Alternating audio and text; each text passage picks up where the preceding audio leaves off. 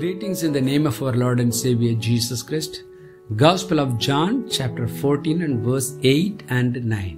Philip said to him, Lord, show us the Father, and it is sufficient for us. Jesus said to him, Have I been with you so long, and yet you have not known me, Philip? He who has seen me has seen the Father, so how can you say, show us the Father? பிலிப்பு அவரை நோக்கி, ஆண்டவரே, பிதாவை எங்களுக்கு காண்பியும், அது எங்களுக்கு போதும் என்றான். அதற்கு இயேசு, பிலிப்புவே, இவ்வளவு காலம் நான் உங்களுடனே கூட இருந்தும் நீ என்னை அறியவில்லையா? என்னை கண்டவன் பிதாவை கண்டான். அப்படி இருக்க பிதாவை எங்களுக்கு காண்பியும் என்று நீ எப்படி சொல்லுகிறாய்? ஹல்லேலூயா. இயேசு ரட்சகரிடத்திலே அவருடைய சீடர்கள் ஒருவர் கேட்கிறார், நீர் பிதா பிதா என்று சொல்கிறீரே, அவரை எங்களுக்கு காண்பியும், அது எங்களுக்கு போதும் என்று சொல்கிறார். இயேசு ரட்சகருடைய இருதயம் உடைகிறது. அடுத்த வசனம் சொல்கிறார், நான் என் பிதாவிலும் பிதா என்னிலும் இருக்கிறதை நீ விசுவாசிக்கிறதில்லையா? நான் உங்களுடனே சொல்லுகிற வசனங்கள் என் சுயமாய் சொல்லவில்லை, என்னிடத்தில் வாசமா இருக்கிற பிதாவானவரே இந்த கிரியைகளை செய்து வருகிறார்.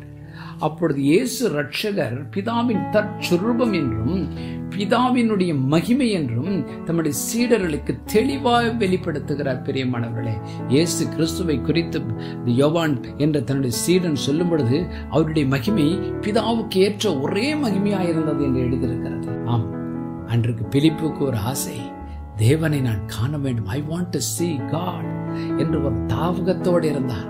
அவன் இயேசுவினிடத்தில் கேட்டபோது, நீர் ஃபாதர் பிதா என்று சொல்கிறீர், அவர் எனக்கு காண்பியும் என்று சொல்லும் பொழுது இயேசு சொன்னார், அவர்தான் நான் இப்போது மாம்சத்திலே மனிதனாய் என்னை வெளிப்படுத்தி இருக்கிறேன் என்று அவருக்கு தெளிவுபடுத்தினார். பிரியமானவர்களே, வேதத்தில் கூட ஒரு குறிப்பிட்ட சம்பவத்தை நம்மால் வாசிக்க முடிகிறது.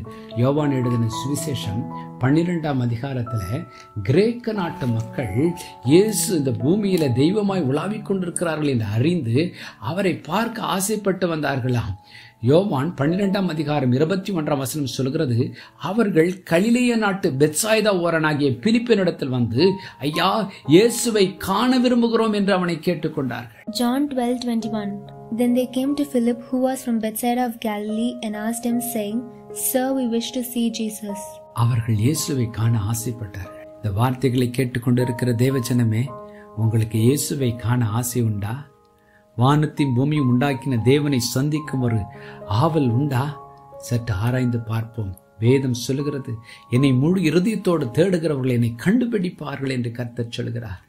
ஆண்டவரிடத்தில் கேட்போம், ஆண்டவரே, உம்மை நான் சந்திக்கட்டும், ஆண்டவரே, உம்மை தரிசிக்கட்டும், ஆண்டவரே, உம்முடைய முகத்தை நான் பார்க்கட்டும், ஆண்டவரே, உம்முடைய வல்லமை நான் பெற்றுக்கொள்ளட்டும், ஆண்டவரே, உம்முடைய தொடுதலை நான் பெற்றுக்கொள்ளட்டும் என்று ஆவலோடு அவருடைய முகத்தை தேடுவோம்.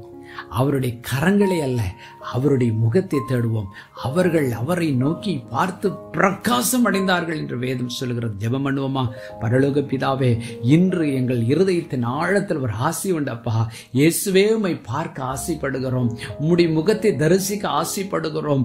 ஆண்டவர், உம்மை பார்க்க அன்று கிரேக்கர்கள் ஆசைப்பட்டார்கள், உம்மை பார்க்க எத்தனையோ கோடி ஜனங்கள் இன்றும் ஆசைப்பட்டு கொண்டிருக்கிறார்கள். ஆண்டவரே, நீர் சீக்கிரமாய் மத்திய ஆகாயத்தில் வரப்போகிறீர். I want to see Jesus. அப்பா, அதற்கேற்ற பரிசுத்தம், அதற்கு வேண்டிய உண்மை, அதற்கு வேண்டிய உண்மையான வாழ்க்கைகளுக்கு தாரும் ஆண்டவரே. உம்முடைய இரத்தத்தினால் இந்த வார்த்தைகளை கேட்டுக்கொண்டிருக்கிற ஒவ்வொருவரையும் எங்களையும் கழுவி பரிசுத்தப்படுத்தி ஒவ்வொருவருக்கும் சுகத்தையும் ஆறுதலையும் சமாதானத்தையும் சந்தோஷத்தை தந்து உம்மை சந்திக்க, உம்மை பார்க்கும் ஒரு ஸ்லாக்கியத்தை தாரும் ஆண்டவரே. நீங்கள் என்னை முழு இருதயத்தோடு தேடுகள், என்னை கண்டுபிடிப்பீர்கள் என்று சொன்னீரே. அதிகாலையில் என்னை தேடுகிறவன் என்னை கண்டடைவான் என்று சொன்னீரே. கர்த்தரை கண்டடையத்தக்க சமயத்தில் அவரை தேடுங்கள் என்று சொன்னீரே.